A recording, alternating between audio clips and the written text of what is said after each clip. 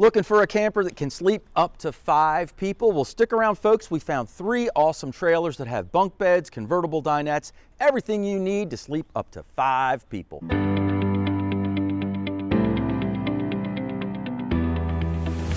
This travel trailer is the Olympia Sport model number 18BH. It sleeps up to 5 people, has an unloaded vehicle weight of 3,490 pounds, a gross vehicle weight rating of 4,450 pounds for a cargo carry capacity of just 960 pounds. And it measures in at 22 feet, 4 inches long. When you first walk into this travel trailer, on the right-hand side, you have your bedroom set up, then you have your dinette with bunk beds behind it. Across from that, you've got your whole kitchen area, and at the very back of the trailer is where the bathroom is located.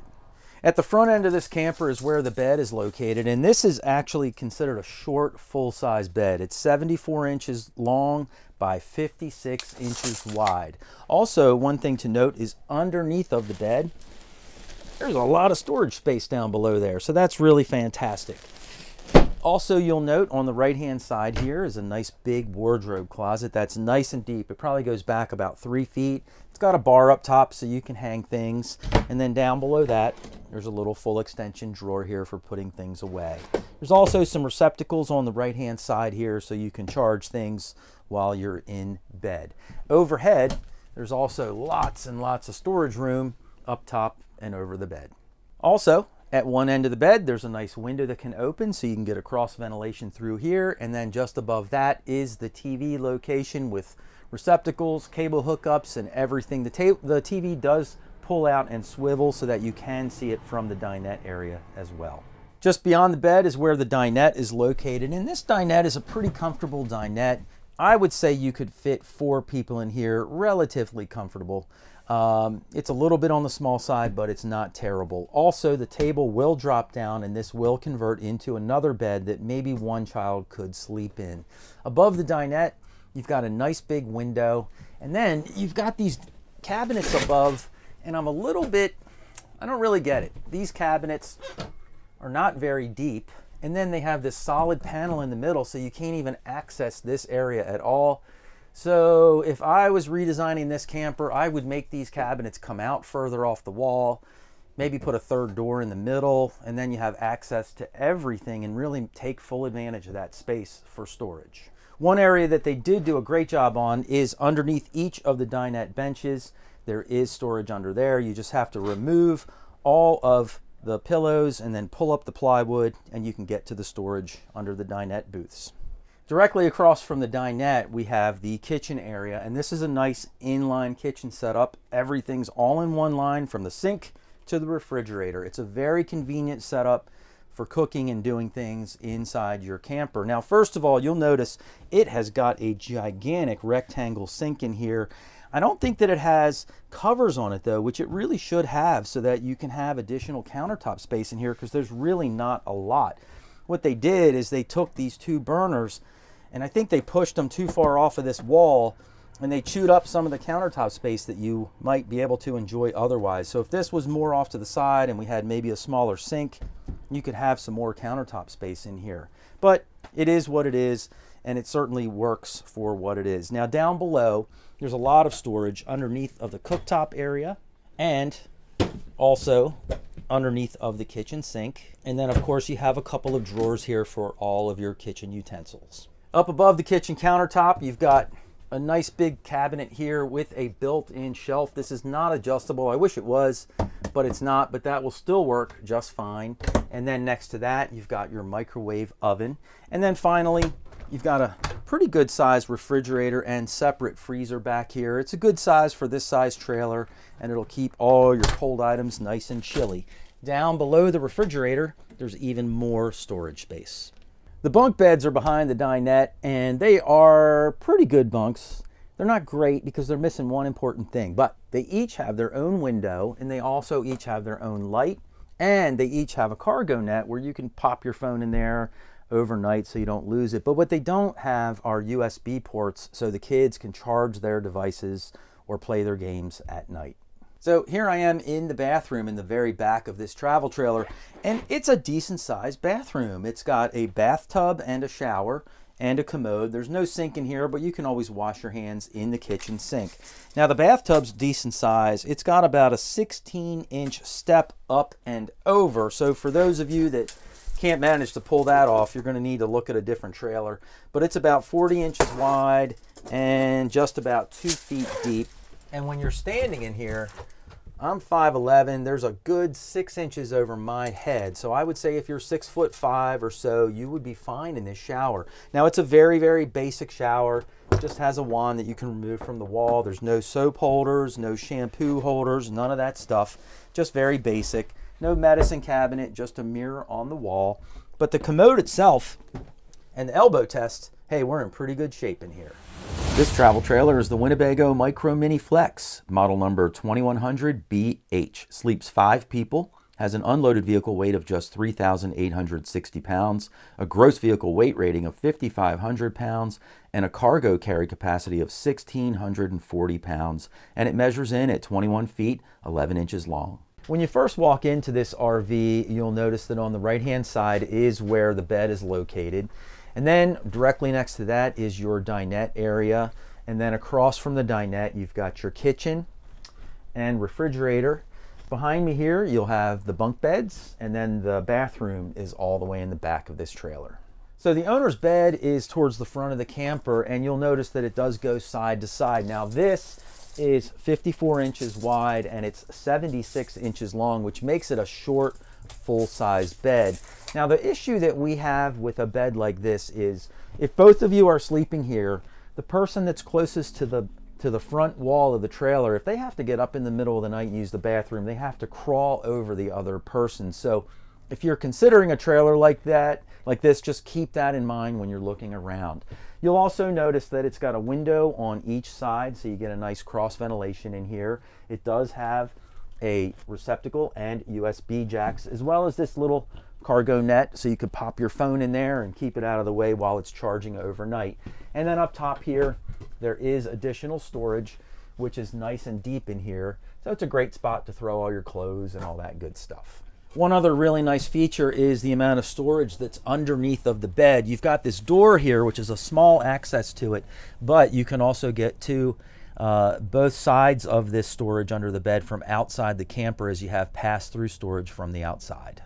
The dinette in here is located in a slide out, so it really helps to create a lot of room inside of this camper, so I really like that aspect of it. And the nice thing about this dinette too is that you can actually seat 4 people here. We see so many dinettes where it's like it's meant for 4, but there's really no way 4 people could sit at the table. That's not the case with this one. It's a nice layout. The table also drops down, and so this can be another bed for 1 more person to sleep.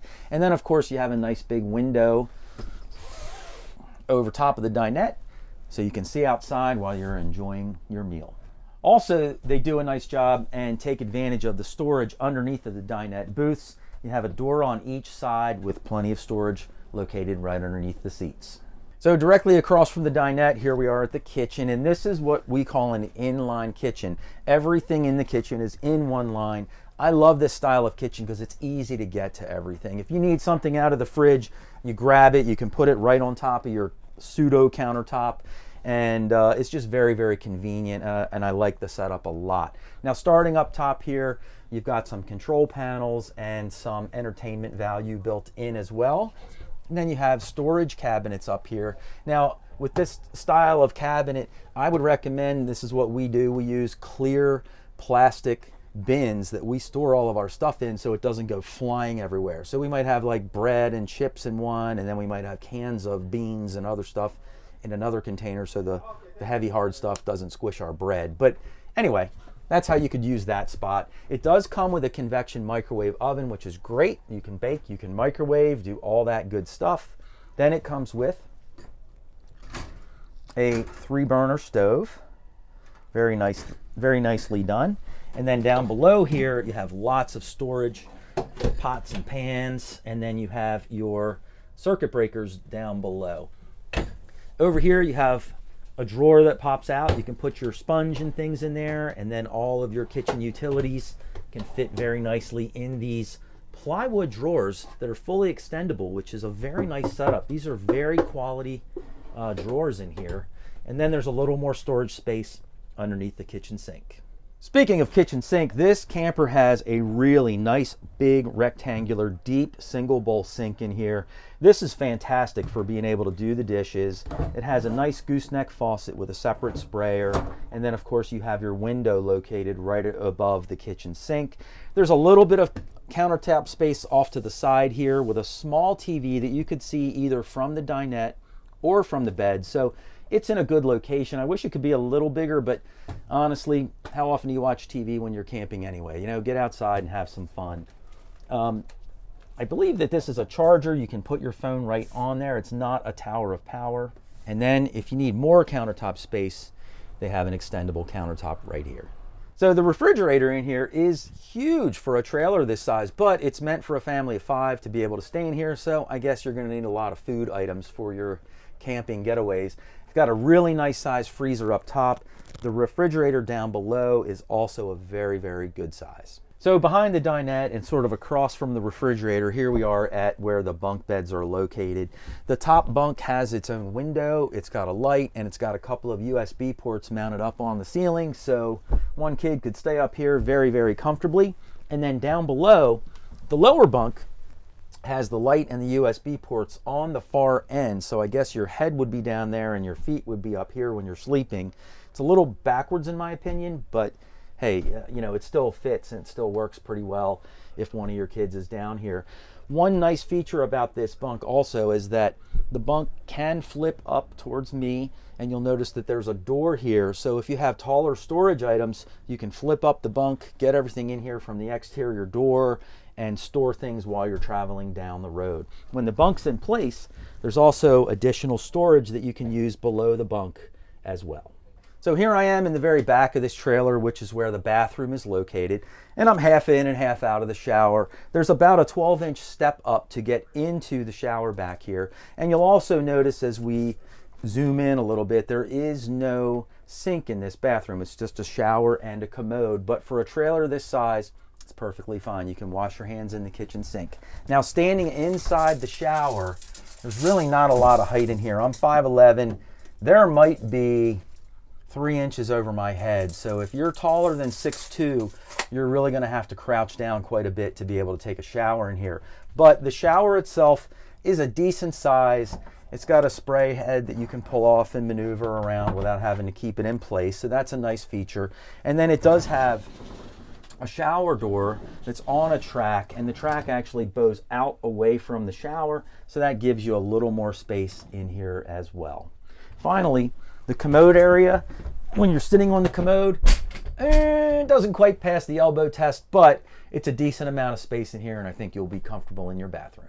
Here we are outside the camper, and a couple of really nice features that Winnebago has incorporated into this camper are it's got dual axles on a smaller trailer. The benefit of this is you can carry a lot of weight, you can take it off road, and it's also got a higher ground clearance, which is very important if you're out boondocking and off-roading. And the other really nice thing is that it does come included with solar panels on the roof, so you've got your entire solar setup already included.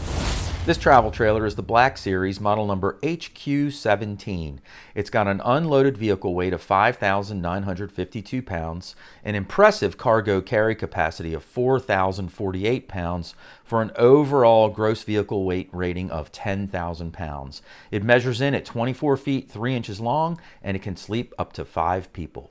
When you first walk inside this RV off to the right-hand side, the first thing you'll notice is the queen-size bed, which wraps around into the kitchen area. Just across from the kitchen area, we have the dinette area, and then bunk beds in the very back of this trailer, and a wet bath is included as well.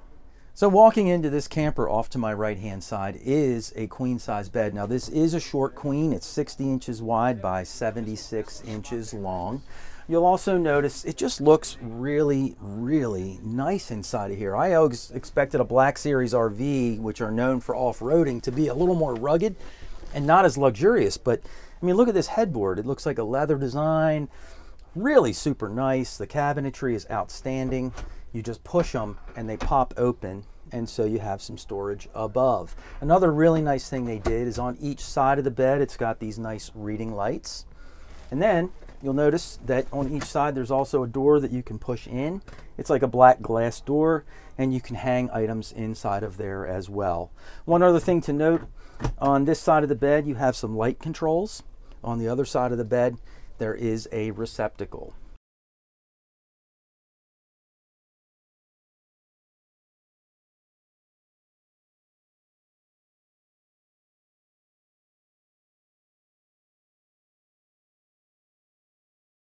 Now underneath each of the nightstands there are a couple of drawers, and all the drawers are set up so you just push them and they pop open. It's a really nice design.